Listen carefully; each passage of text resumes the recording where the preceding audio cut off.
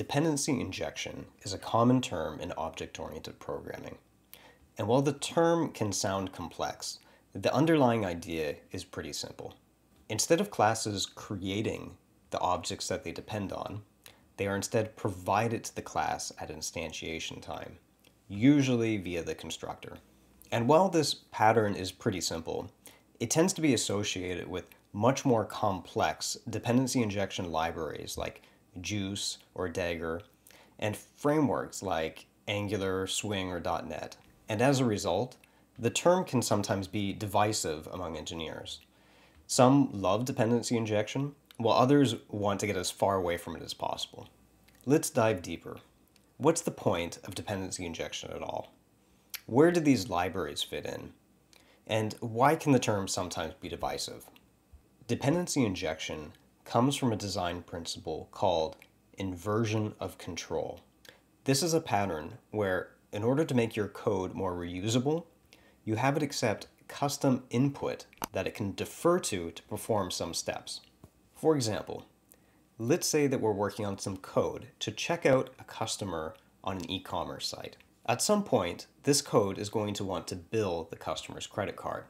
In traditional procedural programming, control flows from top to bottom. So if we have a checkout function, it's going to run all those statements, including all the billing logic. This tightly couples the billing logic with the checkout logic. Every time you run that checkout code, you're running the same billing code.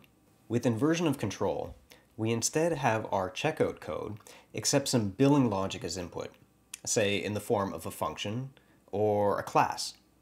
The checkout code can then call into this supplied logic when it comes time to perform the billing step.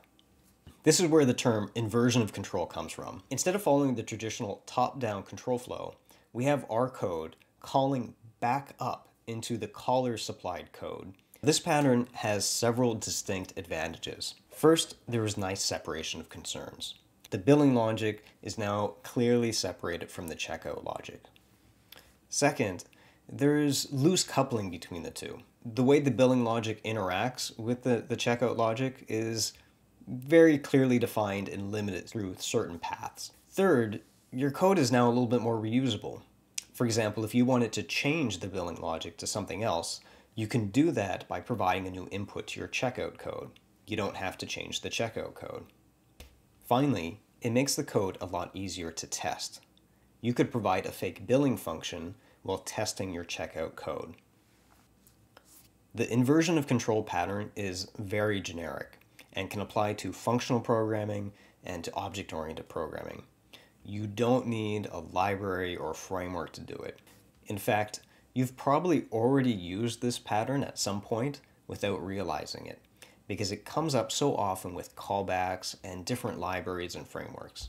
In object-oriented programming, one of the more popular ways to apply inversion of control is dependency injection.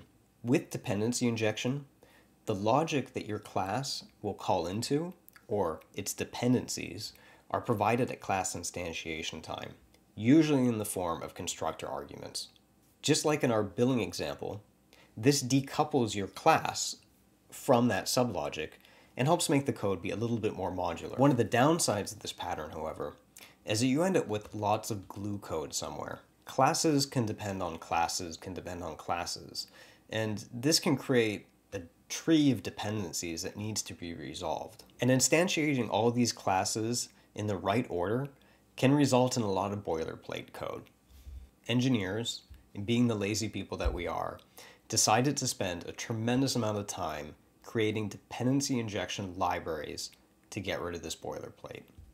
These frameworks take on the responsibility of gluing your code and their dependencies together.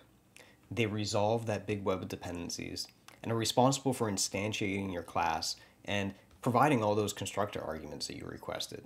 They often pull this off by having you annotate your classes in some way.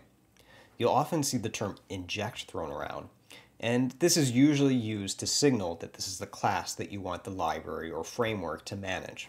These libraries come with a host of features, and you're going to see a lot of terms being thrown around, like injection tokens, or multi-bindings, or request scope bindings, injectors, assisted injection.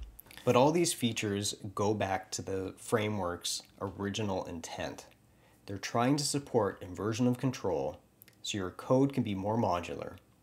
And while they're at it, they're there to remove that boilerplate. The use of dependency injection libraries is debated among engineers. People who might otherwise like the principle of inversion of control and dependency injection in general might become unhappy. And there are valid reasons for this. While these frameworks do get rid of glue code, they do have some trade-offs. First, they can make your code harder to understand because they obfuscate how things are being instantiated because the framework's taking care of all of that. Similarly, it can make things harder to debug because you have to look at stack traces and run the debugger through so much of the framework code when errors occur. There's also criticism that it doesn't really get rid of all the glue code.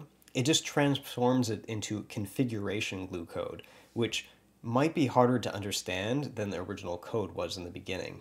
And depending on the library, it may actually transform what would normally be a compile time error to a runtime error, making it easier to introduce bugs into production. Again, these are all very valid concerns.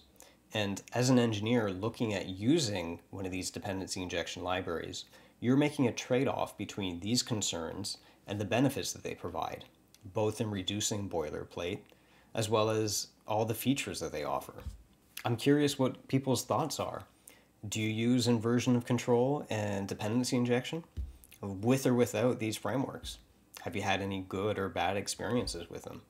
Feel free to comment below.